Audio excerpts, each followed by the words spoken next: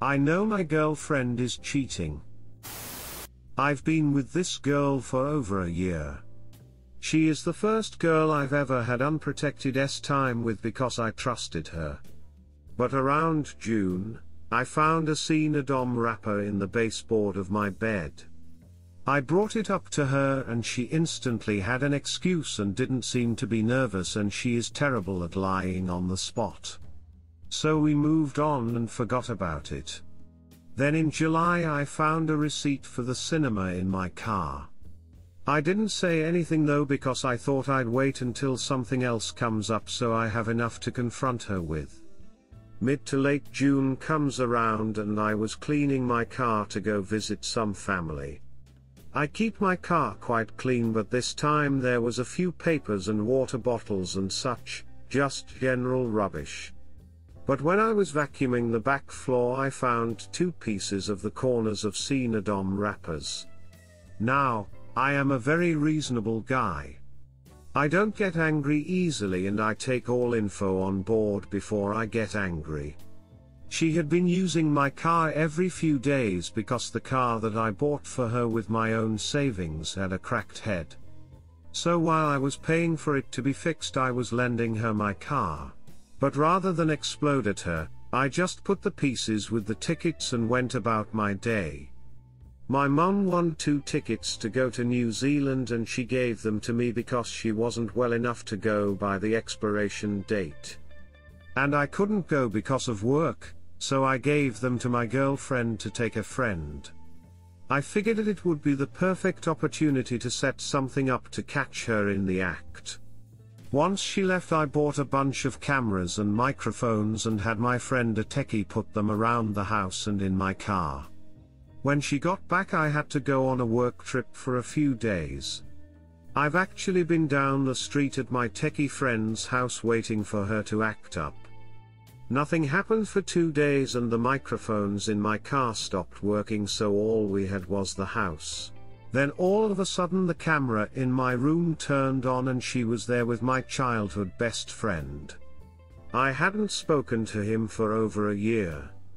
The last time I saw him I drove him for 8 hours to go to his dad's funeral. I didn't ask for fuel money or expect anything in return. I even drove him back to Sydney for free.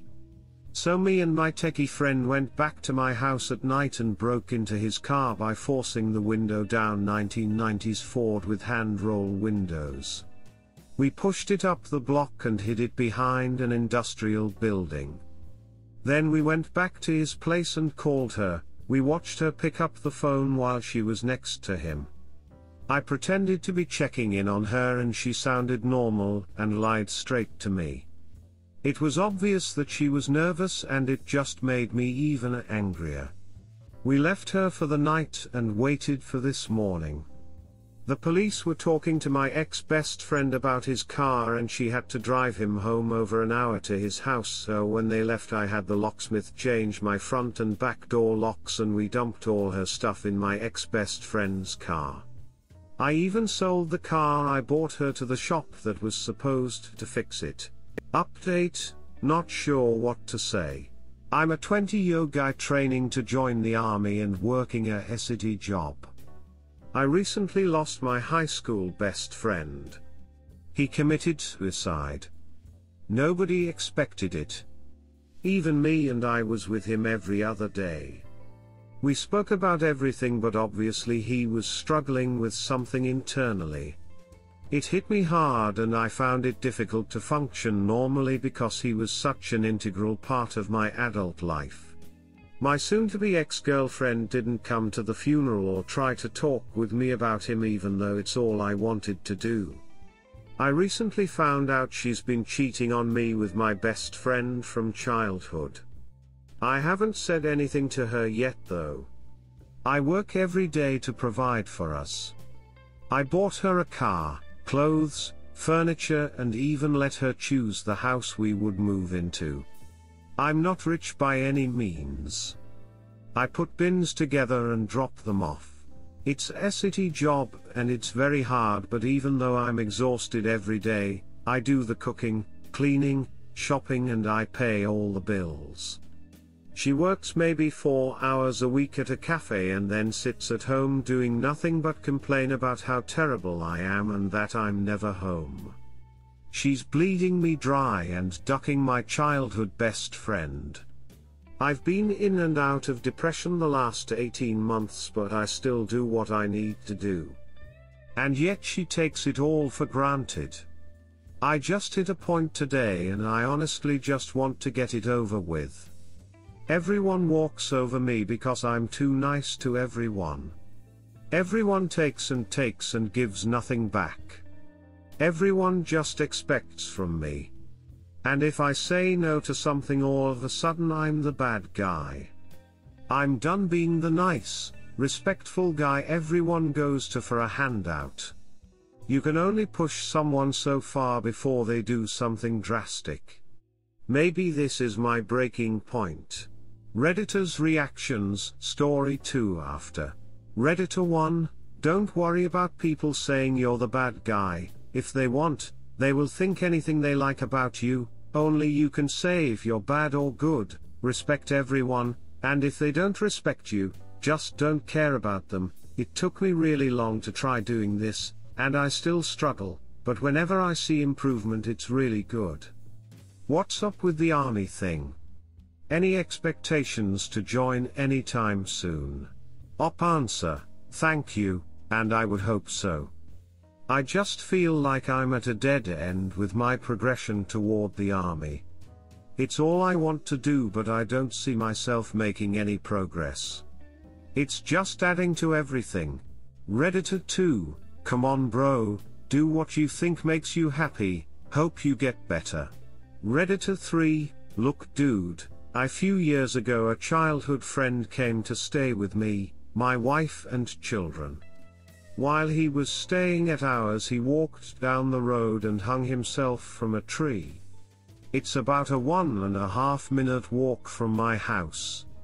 And what he did hurt all the people who lived him. It traumatized me and nearly cost me my relationship with my wife and children. Although life might seem hard at the moment, it will soon pass and you will feel happy again. Story 2. Here's to the end of the worst decade of my life. 2011, wife had an affair. 2012, made a career-ending mistake. No, I will not elaborate, but endangered some lives. I was able to retire early, but hated how it went down. 2012, 2013, literally drunk, unemployed and depressed. 2014, checked into a hospital for my deteriorating mental condition and suicidal thoughts. Wife calls me a piece of shit for it. 2015, 2017, working, but crappy job, and the wife is getting more and more hostile. 2018, finally got a real job, but was injured 3 months into it and had to stay at home. Still got a paycheck, but it was pretty awful. According to the wife, this makes me a terrible husband. The last 6 months of 2019, the toxic wife and I are done. I am making real money at job I love. I have opened myself up sexually in ways I never thought possible and am looking ahead feeling pretty good. Edit, I am getting some really wonderful responses. Kind of overwhelming. I want to thank all of you for the kind words and good wishes. I want to respond to all of individually, but it is starting to look like it would be an all-day thing, and it is nigh. I hope all of you have a fantastic 2020. Update. I want to thank whoever awarded this. It means a lot to me. Update 2, for those that asked, she sounds awful in this, but the truth is that she was unhappy in our marriage and not good at dealing with it. She really isn't a bad person, and she is an incredible mother to our kids. We are getting along much better now. Redditor's reactions, story 3 after. Redditor 1, first line, wow, that ducking sucks. Next few lines, Jesus, this guy has really had a ducking awful few years. Penultimate line, wow, this guy can't catch a break, what the fuck, he's still with the wife. Last line nice? Good job, buddy, onwards and upwards. Welcome to the rest of your life. Enjoy it. Redditor 2, I am really happy for you that you stayed strong and that things got better. May this new decade bring you enjoyable adventures. Redditor 3, 2013, my little brother died, 28 years old. 2019, my mom died from cancer, 65 years old.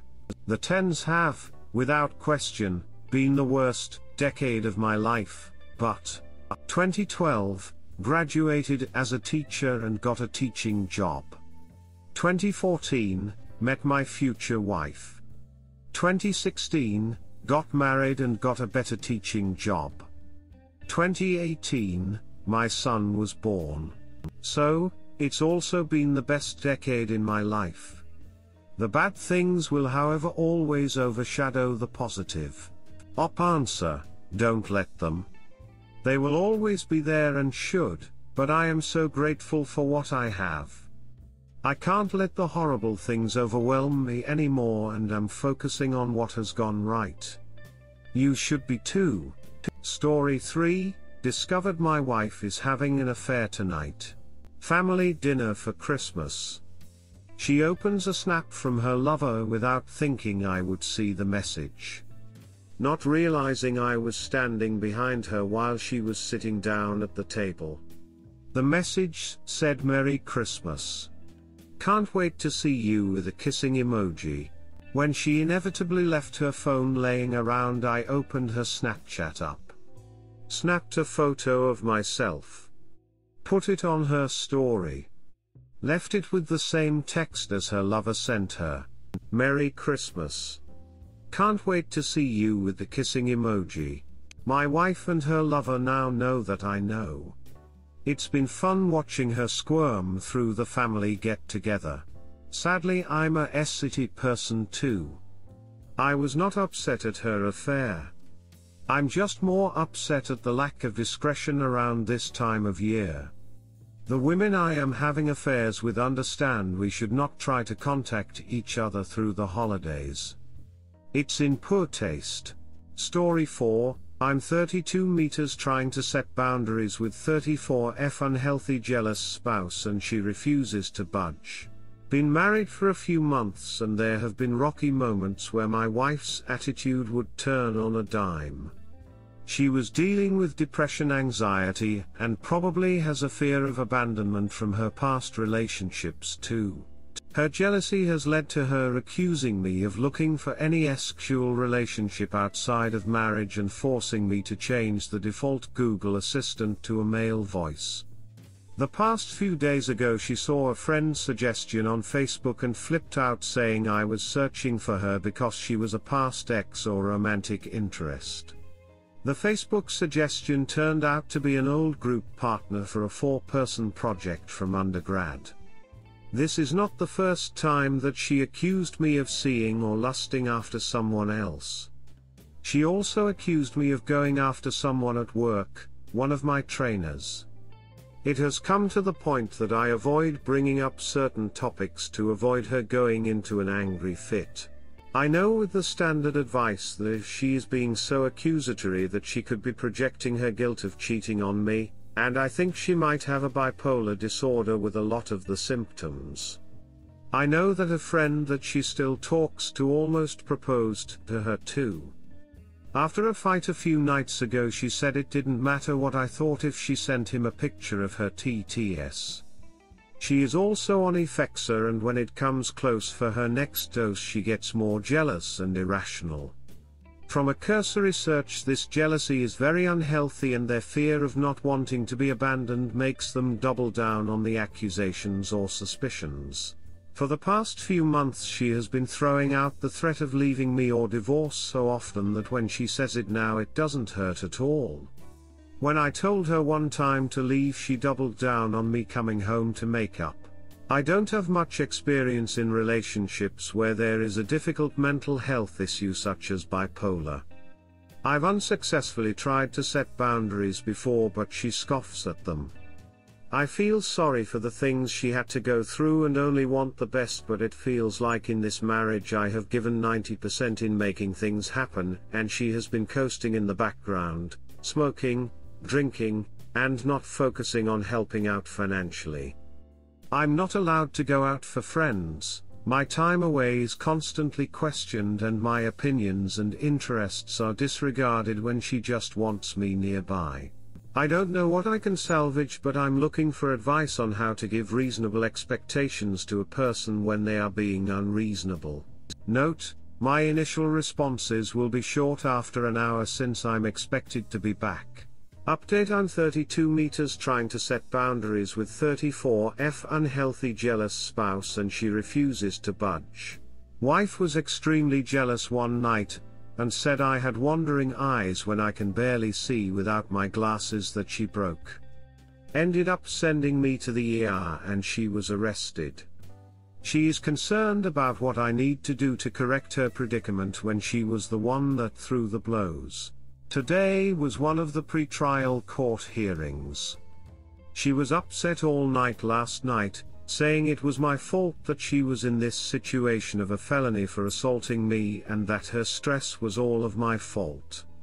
She scoffed at the deal that the state was offering, saying it was a death sentence for her career and our marriage. It was my understanding that a North Carolina order would be in place while classes are being completed but would be lifted after. She was under the impression that it would last through her probation.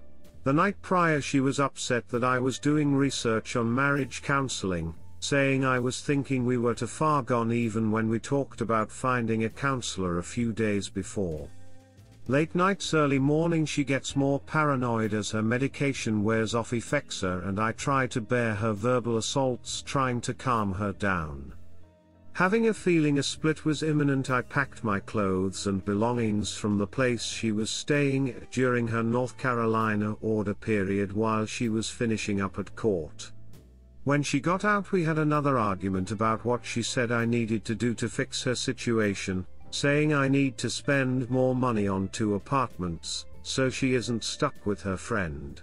To put her jealousy into perspective, she was uncomfortable with me having the default female Google Assistant that she demanded I change it to a male voice. Also she says I have wandering eyes, accusing me of checking out any woman that is anywhere and constantly questioning me if I am cheating on her. She has no respect for the privacy of my phone and searches through it, deleting past evidence of her jealousy, breaking my glasses, and refuses me to search through her own phone, trying to point out the one-sidedness of her actions. When I called her out on her jealousy of the default Google voice, she demanded that I leave, that I had no respect for her friend's house and that I had no place to argue there. After I decided to put out feelers for a divorce attorney and have started organizing my notes, evidence of her financial, physical, and emotional abuse over the course of our marriage. I have a therapist I have been seeing about some of this going on and have another appointment tomorrow. It's depressing that someone that I love would do things to hurt me just because of a paranoia or unhealthy jealousy. I've tried getting her the mental health help that she needs, but she refuses to take the steps and initiative after getting her the information. My mom recommended me going no contact after my talking with her today, and after she mentioned that my wife called her the other day, ranting about me and my faults as a husband. I have no friends locally and I feel like with the internet that the anonymity and the disconnect with personal relationship provides a cathartic relief for my situation. Edit: thank you everyone for your support. It means a lot to me since I generally feel unnoticed or cared about by anyone. Redditor's reactions. Redditor 1, she told me to leave. Bruh. Take her advice and go. You're in an emotionally and physically abusive relationship. There's no coming back from this, it. As long as you're with her you'll never be happy. Op answer: the best time to leave was months, years ago. The second best time is now. Redditor 2, your mom is right. You need to go no contact. You cannot fix this woman. You need to stop trying. For your own safety. She scoffed at the deal that the state was offering, saying it was a death sentence for her career and our marriage. It should be. Felony DV is no ducking joke. She had to have really hurt you to get charged with a felony ESP, since it's far less likely for the woman to be arrested. Sorry, not sorry, it's the truth. Next time she will KLL you. You need to stay away from her. You sound like a very compassionate person. I know you feel bad about her mental health struggles. Here's the thing. Mental illness is not an excuse for abuse. She's an abuser. She feels no remorse for what she's done. I have a serious physical illness and mental illness. I have never treated my husband this way. This is not okay. I don't care what her diagnosis is. I bet she controls herself at work. She is choosing not to control herself at home. And you cannot manage her mental illness for her. That's her job. Do not take her calls. Do not listen to her demands. Is she joking? She wants you to pay for an apartment for her after she violently assaulted you. No contact.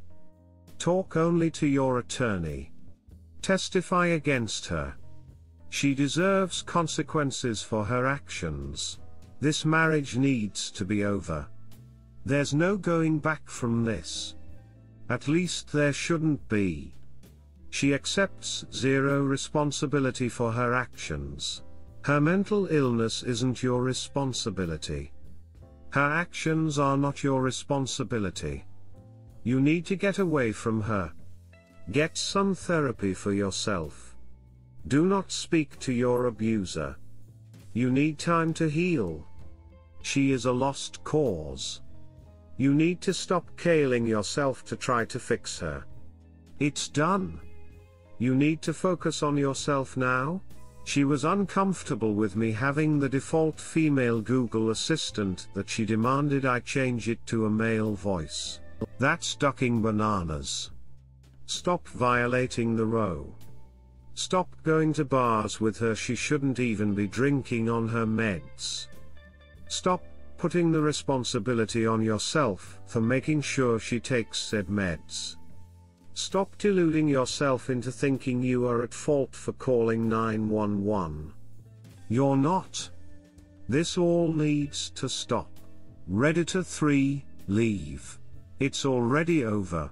You tried, there is no more you can do. Except leave. Move on.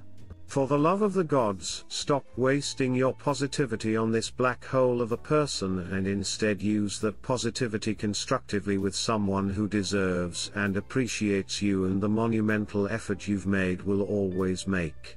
Redditor 4, I read your prior post, and my heart breaks for you. I know you love her and care for her, but nothing you do will ever be good enough for her. She is abusing you. Being mentally ill is no reason to act this way. I'm mentally ill, and as much as mental illness can impair my decision-making and emotional responses, behavior can't be excused if it's hurting other people, either emotionally or physically. She needs help. But most of all, you need help. You need to separate yourself from her and do some healing. The fact that you are posting here tells me that you already know that this relationship isn't healthy and it runs too deep for you to figure it out on your own. You're not alone. Lean on your therapist, your friends, and your family.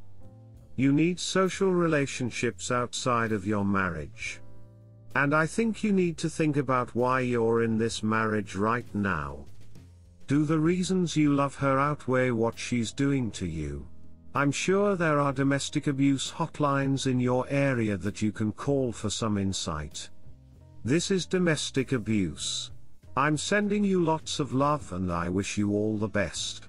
Op answer, After the initial incident where she was arrested, I was a mess and called a few of the counseling hotlines and did some of the walk-in mental health clinics. I broke down feeling like a failure, that I let her down in doing more to get her help sooner. Whenever I would bring up the topic of abuse, she would swing it back at me saying I was emotionally abusive since I was slow to respond when I was at work and that she had nothing to do at home. My therapist said that I was more codependent in the relationship. I've seen the term before and only did a cursory search when trying to figure out her headspace. Tonight I will write up a list of why I am in this marriage right now and compare it with what has happened. Redditor 5, she was uncomfortable with me having the default female Google Assistant, that she demanded I change it to a male voice. That female Google Assistant voice is pretty damn provocative though, no. At any rate, you really need to leave this situation entirely. This goes beyond unhealthy to being unsafe. Op answer, late at night sometimes I stay awake lusting after the Google Assistant. I dream of the day she can whisper to me. I don't know how to help with that yet as I caress the plastic, velvet-like curves of her speaker body.